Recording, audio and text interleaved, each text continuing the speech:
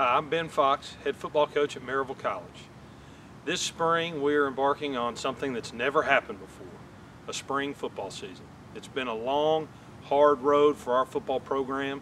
We've gone through a coaching change, and the stability of the seniors and the young men in our football program has really helped us prepare for this spring season.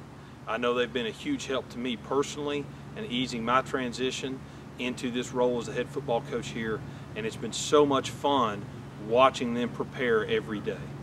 It's readily apparent to me as I watch our players prepare how much respect our young people have for these seniors.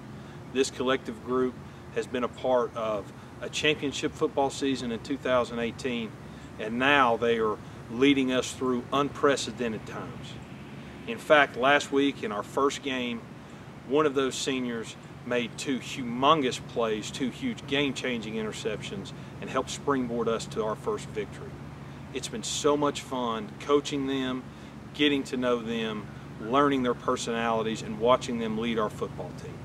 They represent and embody everything that we want Maryville College to be. They're great students, they're great football players, but most importantly, they're great people who will be great husbands and fathers. It's been so much fun to watch them play. Thank you, and go Scots.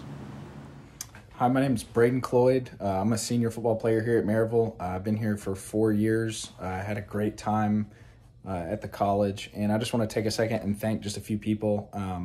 First, I want to thank my parents. They've always been very supportive. They've made it to all but just a few of my games since I was a little kid. I want to thank Coach Zimmerman. He was my position coach my sophomore and junior year. He did a lot of things to help me grow as a person and a football player. Really thankful for him.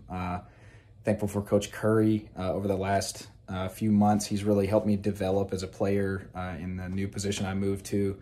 And finally, I just want to thank Coach Fox for taking an opportunity, taking a chance on this school, and coming in here. And he's done a great job so far, and I know he's going to succeed in the future. So go Scots.